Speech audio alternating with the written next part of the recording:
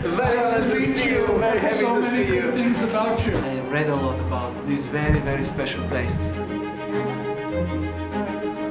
Nothing is greater than the cause of friendship among human beings.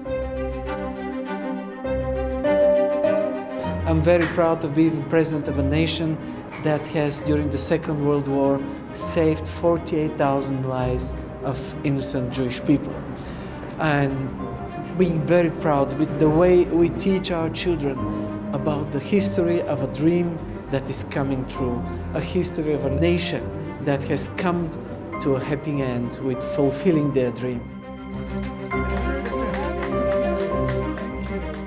You've been through the museum and you saw the Light in the Darkness show.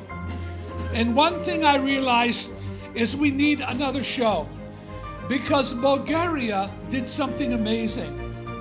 If Europe had done what Bulgaria had done, 6 million Jews would never have died.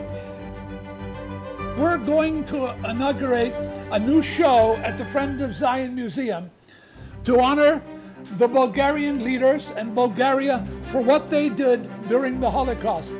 The light in the darkness of what Bulgaria did, and when you come back, hopefully if you'll give us a little while, we'll have the new show up for the world to see. So let's cut it together. Come on, join me. Come on.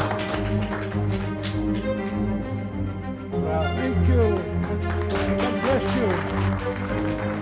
I got here to receive this highest award, announced to be a friend of Israel, a friend of Zion.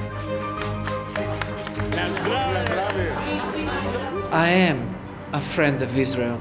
I will stay, and I will make my children and my grandchildren believe in what you believe and dream with what you are dreaming for. That nations have their countries and nations live in peace with the neighbors. You can always rely on Bulgarian people, and let us, all of us, hope that together we will shape the world as we believe and as we dream for.